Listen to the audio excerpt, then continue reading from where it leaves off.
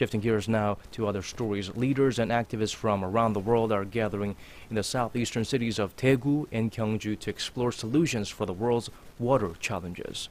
The meeting is part of the Global Water Forum that kicked off on Sunday. Our Ji-yeon reports.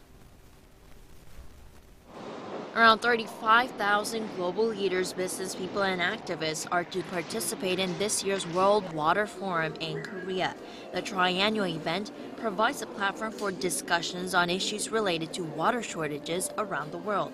At the opening ceremony, President Park Geun-hye said the forum will help promote peace by offering solutions to water-related conflicts.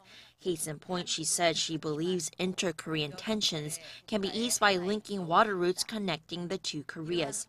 She said plans are underway for a dialogue channel for the co-management of rivers passing through the two Koreas. The president added that advanced and developing countries should both approach the problem as an opportunity for growth. She proposed setting up the K-Water program, under which Korea would provide its water management know-how to developing nations.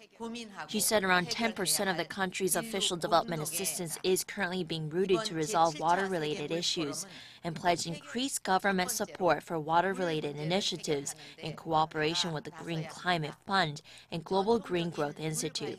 Underlining the pressing nature of the challenges, the United Nations Environment Program says more than half of the global population will experience water shortages by 2050.